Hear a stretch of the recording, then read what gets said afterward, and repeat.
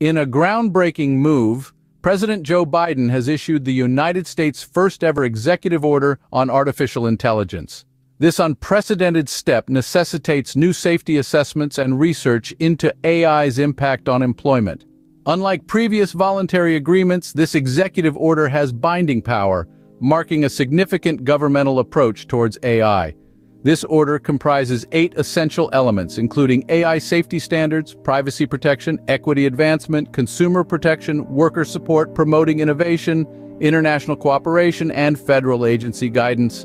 White House Deputy Chief of Staff Bruce Reed acknowledges this as the most robust action any government has taken towards AI safety and trust.